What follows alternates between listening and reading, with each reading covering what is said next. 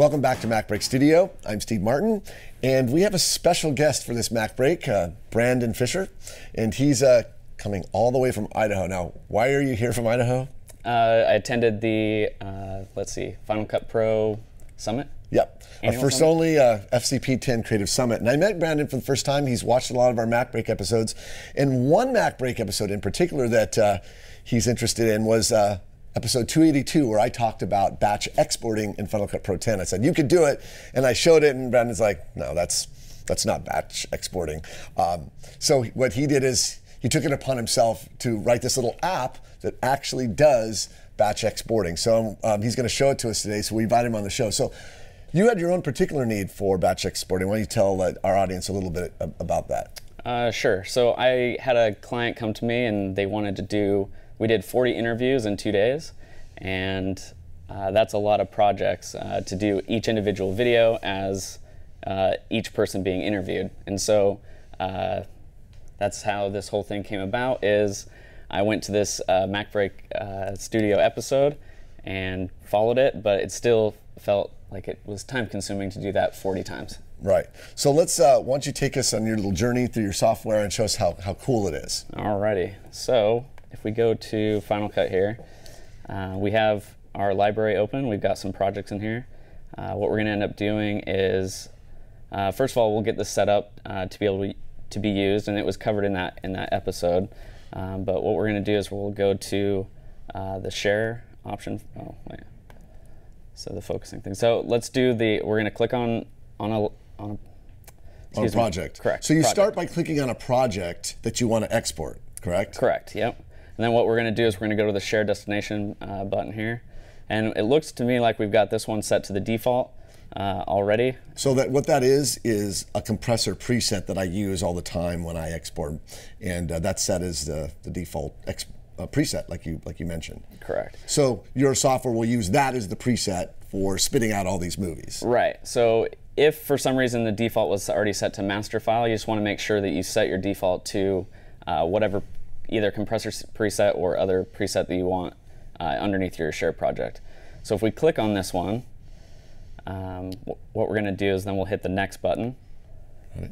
And then from here, we already went ahead and we set up a folder, but if you wanted to, you could basically put the folder wherever you want, click new folder, and then name your folder, and it'll use that folder export too. Now, yeah. I have a folder here called Steve's Export. So, correct. And the thing is, you don't want to click save. You want to cancel out of this. At this point, you just want to correct designate your folder. Yep, absolutely. So what we're going to do now is, now that we've got that selected, we're going to hit cancel twice. So once, and then twice. So now. Oh my gosh, so much clicking, Brandon. I know. That was horrible. I know. Okay. Hopefully, it'll be coming out where Apple wants to make batch exporting part of Final Cut. But until then, this was a good workaround. That's fantastic. So once we've got that set up, we're going to come here to FCPXporter, and I'll just say this real quick too. Make sure that you just start on the in your list view which project you're going to start on. So we're going to do this one right here. So to clarify, you're going to select one in the browser. Correct. In list view, and yep. It's going to export from that one on down. Correct. So you want to whatever clip you choose, that's going to be the one that's going to start from before it goes through your list. Absolutely. So this right here, what we're going to do is then we'll go over to this little app here called FCPXporter. Excellent. And then right now we've got, let's say we're going to do 5. We'll just export the next 5 projects. No, I noticed that the default is 5. Why did you choose 5 as kind of the default number of exports? I figured that you could just go in and do Command E, down arrow, if you had less than 5. It didn't seem like it would save you that much time.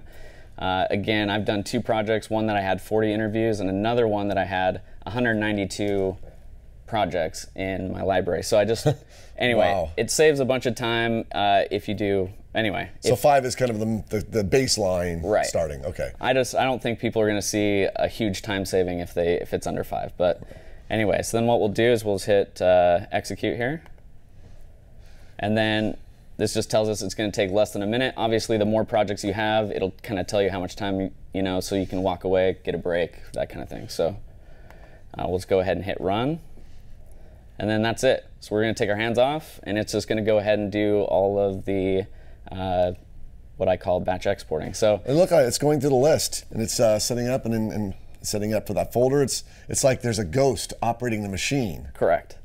The one, I guess, caveat, or the one thing to be mindful of is this kind of this process right here for what it warned you. So like 1 minute, that locks up your computer. So you make sure that you're not going to be trying to click around or do any other tasks while it's doing that. So I noticed it just ran the script, and now it's presumably crunching away in the background. Right? Correct. Yep. And so if I click on the background tasks, yep, and if we go to sharing. Oh, look at that. They're all queued up. Now that is batch exporting. Yeah. That is really slick, Brownie, and that's fantastic. Yeah. I would totally use this. And this is on your website. Can you show your URL so people know where it is? And alrighty. So I have a website called ftptraining.com, and that's where you'll find FCPXporter. And how much is it? Right now I've got it on sale for $20, and anyway. $20 well spent. I know. if you need 200 movies exported out of Final Cut Pro 10. Right. Now, one other thing before you go. Yeah. Brandon recently took the Final Cut Pro 10 certification class, and now he's a certified Final Cut Pro 10 instructor. So congratulations, buddy. Woo. That's awesome. And it was so great to meet him at the FCP 10 Summit, and hopefully we're going to do it next year. It was a great event. It was a lot of fun.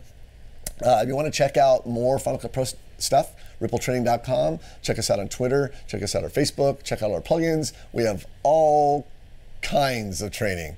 So thanks again for joining us, Brandon. It's really a pleasure to have you here. Thank you, Steve. And thanks for watching another episode of MacBreak Studio.